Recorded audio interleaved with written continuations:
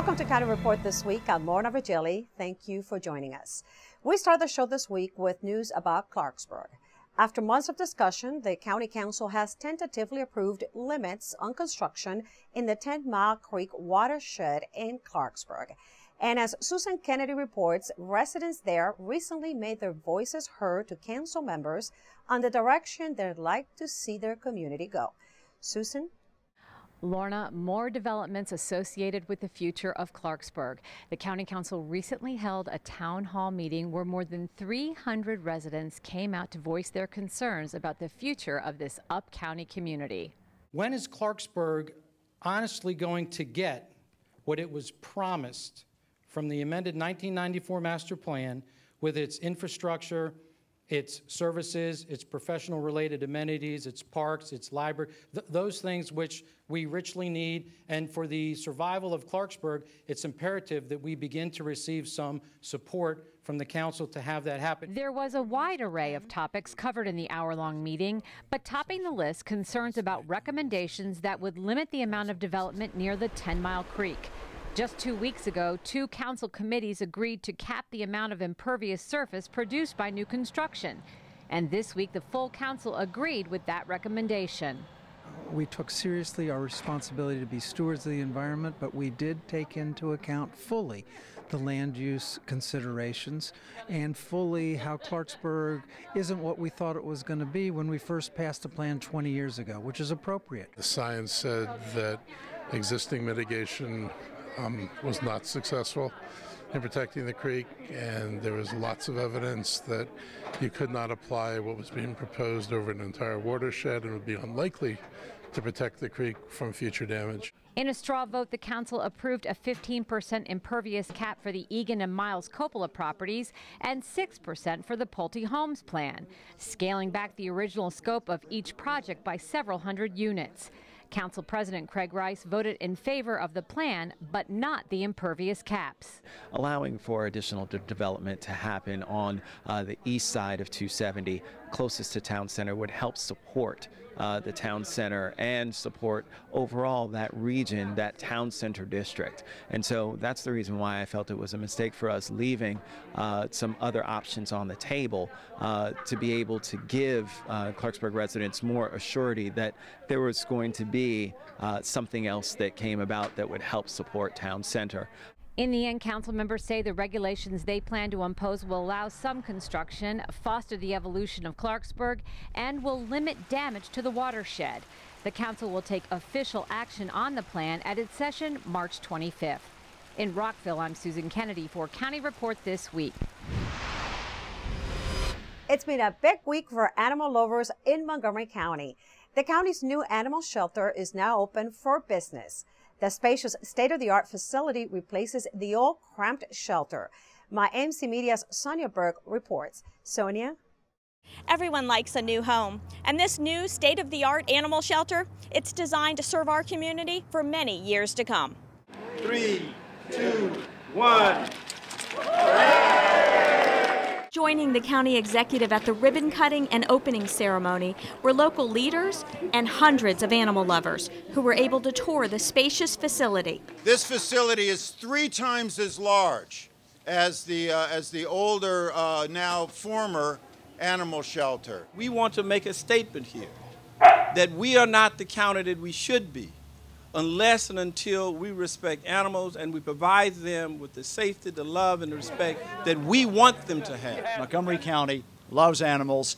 This facility is a result of that. This is really one of the finest buildings you'll see for animal welfare in the country. The new animal shelter is operated by the Montgomery County Police Department's Animal Services Division. We have all kinds of animals who come into our shelter in Montgomery County. Dogs, cats, of course, rabbits, guinea pigs, rats, gerbils, hamsters, snakes. We have 3 turtles here now, and we get the occasional horse, potbelly pig, and peacock, just to name a few. The first floor of the center includes housing for the animals. There are 72 dog dens and 98 cat cages. Outside, there's a walking trail and screened exercise runs to provide animals with fresh air and exercise. I just love everything here. The first thing, I walked in yesterday when the animals had been brought over, and I walked in and I heard that first happy bark, and that just made me smile. And even the animals seem happy. They're smiling and they're loving their new digs. I'm a dog lover and animal lover, and this is a wonderful place to be as a dog lover and an animal lover. Our county really did this right. We officially want to open the Adoption Center. Yeah! For County Report this week, I'm Sonia Burke. The animal shelter is located at 7315 Montcastor Mill Road in Durwood.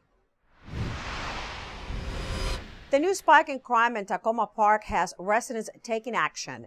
A 2-hour crime forum was hosted by state and local officials, along with police chiefs from local jurisdictions. Takoma Park's Regina Rees has the story on why residents are asking for crime prevention. Before January 11th, I felt safe in Takoma Park. It's scary. Frightening experiences from these Takoma Park residents. One even held at gunpoint. Their chilling testimonies are heard by these men and women, police chiefs from local jurisdictions. After a string of burglaries and naming Sycamore Avenue as the city's newest hotspot, public concern is growing thick. Another issue: cross-border crime. One person could be responsible for 20, 30, 40 crimes, and they don't all occur in Takoma Park. Goldberg adds their biggest hurdle is investigation. Making sure that we have timely information and that we share information with our partners in the other jurisdictions. That's the critical issue. According to the Takoma Park Police Department, burglaries in the city rose by 54% from 2012 to 2013. Within the same time span, burglaries on Sycamore Avenue increased over 300%. Metropolitan Police Chief suggests one of D.C.'s tactics: supervision agencies. For us, we have great partnerships in the district with the agencies that supervise people who are under supervision but out on release in the communities. A lot of the pattern crimes that we see that we talk about here today are people who are repeat offenders. And so repeat offenders oftentimes are under supervision. Montgomery County Police Chief also draws on his experience. With this district community action team, these officers have nothing, their sole responsibility is to address these spikes in crime in particular areas, and it's become very effective. It really has helped us reduce crime in the county, and I think it's an effective strategy that really could work anywhere. Local police chiefs say they want residents to know they've taken a lesson from the past. Their agencies are in constant communication with one another. They fully cooperate to close cases. And now, after this town hall meeting, they'll regroup to do what it takes to reduce and prevent crime in the city. For a County Report this week, I'm Regina Rees. Domestic violence and dating abuse are often difficult topics for teens to talk about. But according to statistics, 1 in 3 teens will experience dating violence. My MC Media's Valerie Bunk has a story on how the Choose Respect Forum works to reduce the number of domestic abuse cases among teens. Don't be afraid to say something was the message communicated to teens during a conference in Silver Spring, which focused on encouraging the next generation to choose respect when it comes to dating and relationships. Repeat after me. I choose respect for myself and my friends. 1 in 3 teens and young adults will experience some form of dating abuse, leaders reminded parents and teens at the 5th annual Choose Respect conference, where reducing this statistic was the #1 priority. I sat in juvenile court for several years, and unfortunately a lot of times exposure to domestic violence is something that a lot of the kids have suffered. I think that for kids, dating is trial and error, and there are a lot of errors made along the way. So yeah, we see some patterns that are unfortunate. Often the county spends efforts, and we have to help victims of domestic violence, and we have stepped those efforts up to prosecute abusers. The workshops focused on educating teens on getting the help they need, and even featured a special session for Spanish-speaking parents to address the growing Hispanic community. I learned a lot throughout the other parents, how to live with your kids, when to understand when there's a problem on the teenagers' life with the kids, especially now with the technology going on. For parents and their teens, the day was an opportunity to learn, and some said that they're going to make changes in how they talk about dating from now on. I'm going to stop telling him what to do, which is something that I tend to do a lot as a parent, but I think it's best for him to make the decisions. I can only give him the tools and let him use those tools to his advantage. I'm gonna learn to like communicate with my mom and just be not keep things to myself. From now on, I'm definitely gonna watch out for any relationships I'm in the future, in order to make the right decisions and do what I think is right.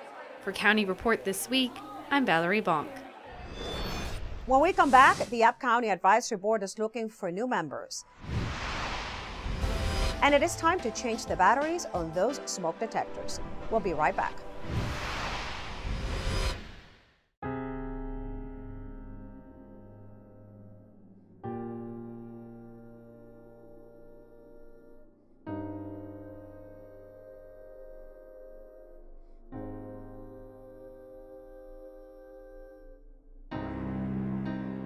There's a reason why area law enforcement are out enforcing pedestrian and traffic safety laws and preventing killer pedestrian crashes. Be alert. Be street smart. Did you know there are more than 10,000 county government phone numbers? But there's only one number you need to remember for non-emergency calls: 311. MC 311 is Montgomery County government's online telephone information system. Need information? Have a problem or complaint? Trying to locate a county government facility? Call 311. The call center is open Monday through Friday, 7 a.m. to 7 p.m. The website is available 24 hours a day, 7 days a week. Welcome back to County Report this week. I'm Lorna Virgilí.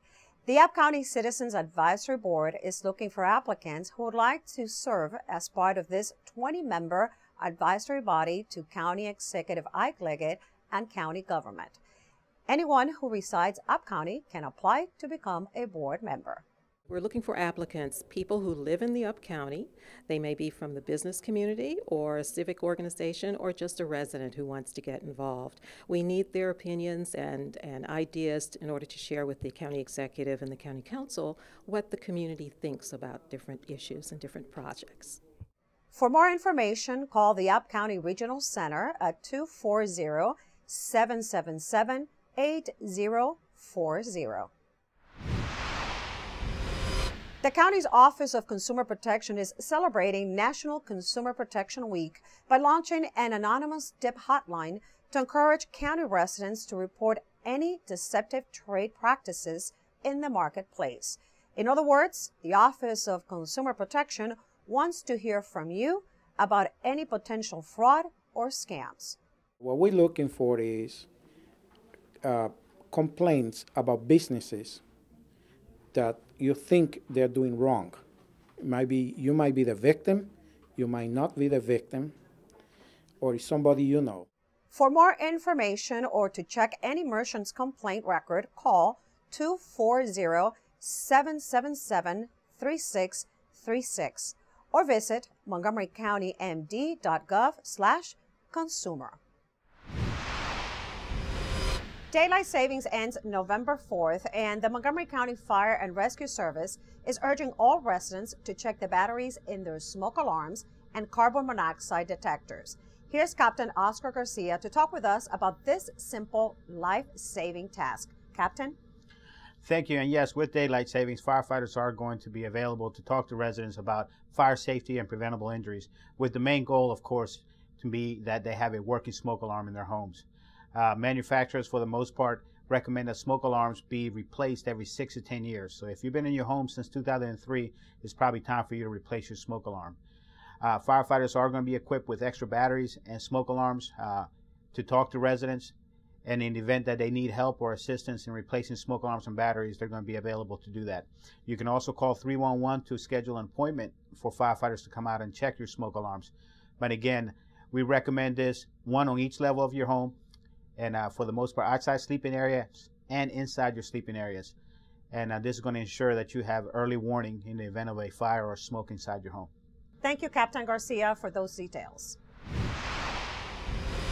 And now let's talk about water. The county's Department of Environmental Protection is co-hosting with WSEC a free family-friendly H2O Summit. That's right, participants can learn how their daily actions affect local streams and rivers.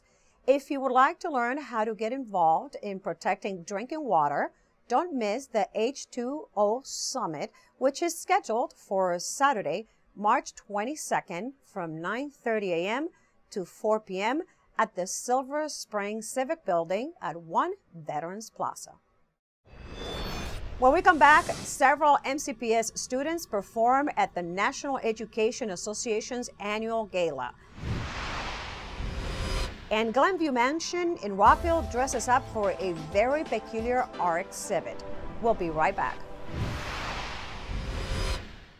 This message brought to you by FEMA. Home fires occur most often in winter. Keep anything that can catch fire at least 3 feet from heating equipment.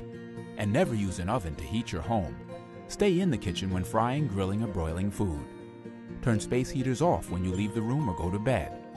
Make sure all vents are clear of snow and ice to allow carbon monoxide to vent outside. Have your furnace, heating system, and chimneys serviced each year by a qualified professional. Learn more at www.usfa.fema.gov.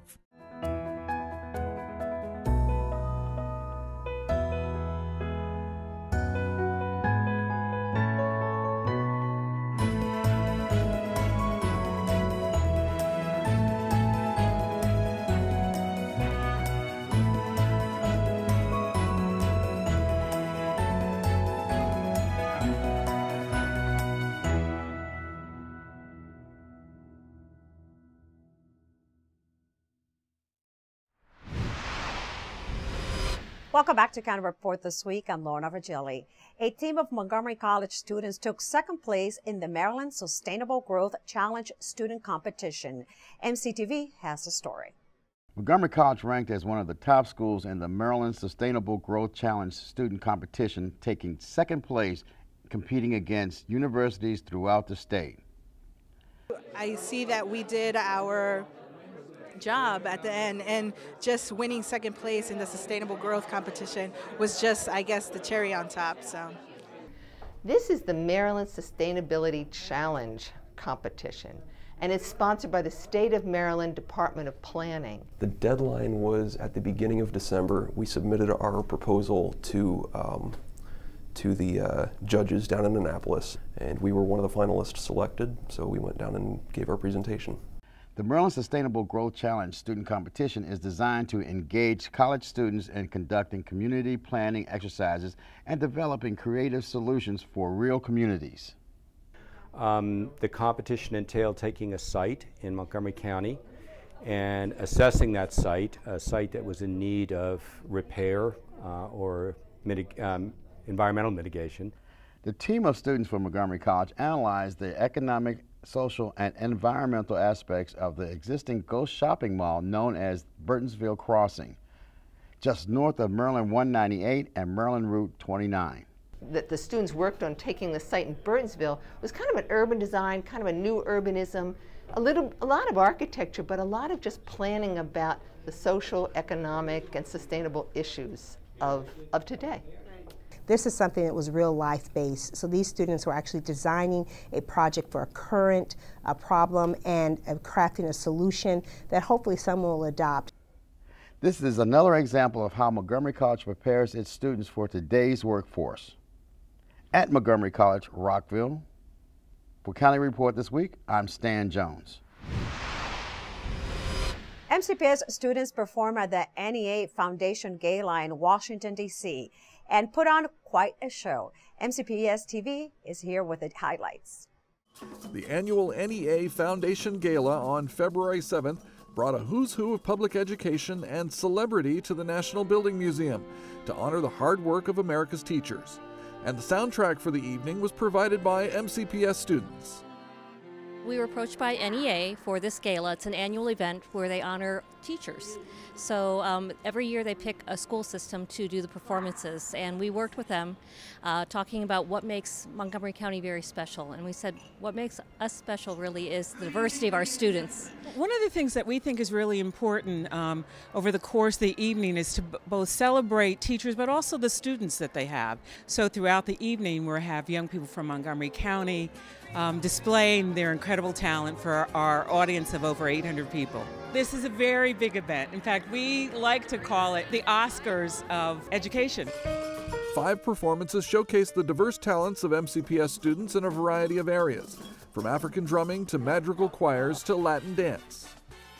The event also highlighted Richard Montgomery student Blessed Sharif, who performed 2 original poems, including one she wrote specifically for the NEA event. It's such an honor to be a part of an event that honors our teachers and what they do for not only our county but our entire nation.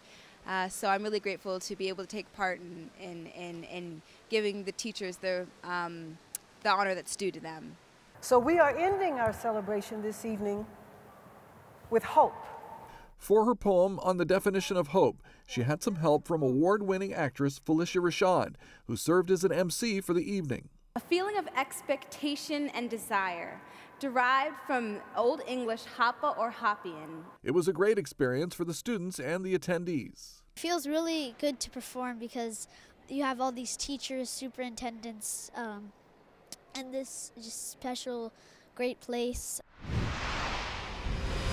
Executive Ike Leggett presented a proclamation to some members of the cast and the artistic director from Adventure Theater in Glen Echo Park. Turns out they just completed a month-long season of sold-out shows on Broadway with the Three Little Birds theatrical production. The show was about living life and about getting out of your house, out of your comfort zone, and really enjoying what the world has to offer. It was set in Jamaica, a fictional land, and birds sang, and there was also an evil bird that stole the hair of little timid kids. And so it was about the celebration of life and celebration of culture and loving being who you are. Adventure Theater had premiered the play last season, and well, it ended up on Broadway. The local guy who's done well recognition by the executive took place because the entire cast and crew are from our region, and Adventure Theater is in Bethesda. Throughout March, student masterpieces will be showcased at the Glenview Mansion in Rockville as part of the annual Student Art Show. Rockville 11's Jennifer Lixey has a preview of what you can expect to see. Students recently dropped off their artwork at the Glenview Mansion for the annual Student Art Show, where they get a chance to show off their talent. The students from kindergarten through 12th grade in the city of within the city of Rockville, they either have to go to school or live within the city of Rockville, and they get to come and present their artwork. Not only will their artwork be seen, but it's also a chance for students to grow as artists. This is a way to get positive feedback for him. You know, he can bring his grandparents to see his artwork, and he does a lot of sports and he gets a lot of positive feedback with sports, but here's a way to support his art, his love for art. He's been drawing since he was 2, so we're excited about this opportunity. I'm 11th grader. I did it last year when I was in 10th grade, and this was my first screen printing, and screen print is really special. It's a labor-intensive process, but it's really fun. The main concept of it is this cute little monster stepping onto buildings, but he's only trying to water his plant. The Student Art Show exhibit will be shown at the Glenview Mansion from March 2nd through March 20th. For more information, visit rockvillemd.gov/arts. It's free to come in and see all of the pieces, and it looks like we have a great selection of both 2-dimensional and 3-dimensional artwork for this show. And the kids get to come here and see their work in a professional, what a real artist would hang. So it's special for, I think, the mansion, for anyone who works here, plus all of the students involved. When we come back, we take you to Brookside Gardens for the Green Matters Symposium. Stay tuned.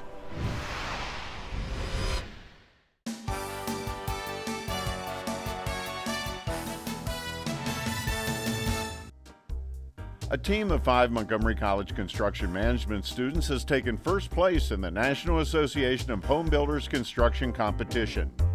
Using a basic home floor plan, the team created drawings, estimates, and a construction schedule to take home top honors. And 2 student teams from MC's architecture program tied for second place in the Maryland Sustainable Growth Challenge. These students identified and solved community land use issues for Burtonsville, Maryland. Make plans to check out one of the many beautiful and provocative art exhibits now showing on all 3 MC campuses. From photography to woodcut prints to graphic design, there's something on display at MC for every art enthusiast. Check out the arts calendar for descriptions and locations. Welcome back to County Report This Week. I'm Lorna Virgilí. The city of Takoma Park is saying goodbye after losing one of their own. Ward 3 Council member Kay Daniels Coyne died from cancer at age of 71. Here are a few words from the city who knew her best. Kay didn't ask why, she asked why not, and why not now. With her sparkly shoes on and her sparkly hat, this entire community has just been outstanding. She's been so supportive all along of not just what we do, but what everyone does, and for the people of Takoma Park. We miss her so much, and we were so fortunate to have the time we had with Kay. Not only did she come to the race, but she promoted all of the Safe Routes to School events throughout the community. Her attitude was infectious. It was the kind of personality that, as Buddy said, just caused you to want to go out and just do better at whatever you were doing. She told me I was an inspiration to her through all my demonstrations and peace works and how I got injured there in Georgia. But I want to tell you people, Kay is an inspiration to me many times over. One of the things when I retired from my old job and told people was, you know, that seat that I was sitting in for the last couple of years will be filled by somebody else's rear end. And they can try and undo everything you've done or change things and do things differently. But the things that you can't change are the people's lives that you touch and the way you've made changes in people. And that's really what Kay was about. What I think about most when I think about Kay is her joy, her enthusiasm, and her persistence. She would take on projects and she would see them through to the end, and she did whatever she had to do to make sure that she could be here for the residents of Takoma Park.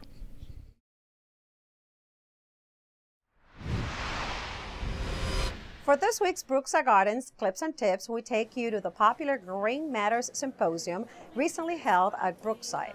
Each year since 2004, the Green Matters Symposium addresses topics ranging from water-wise landscapes to urban farming pioneers. Green Matters aims to build awareness of the positive role plants and horticulture play in improving environmental quality. This year's topic was about how our weather is changing and what a gardener can do in a shifting climate.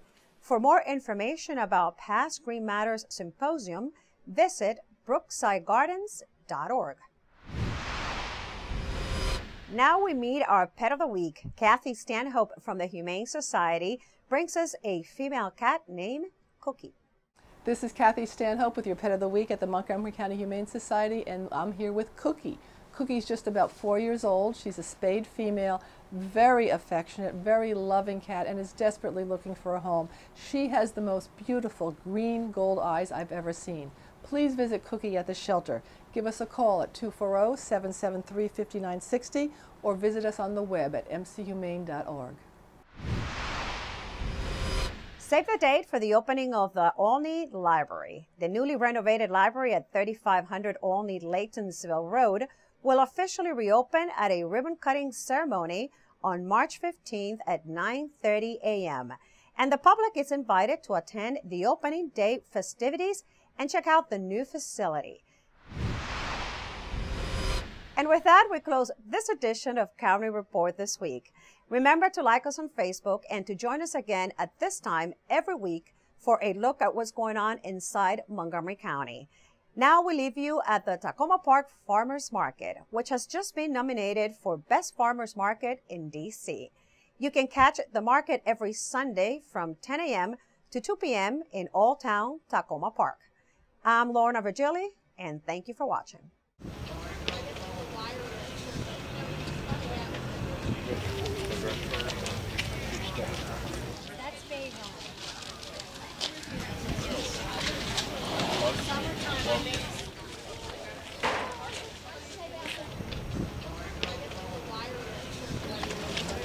Okay, we'll just put, I'm going to put 2 in.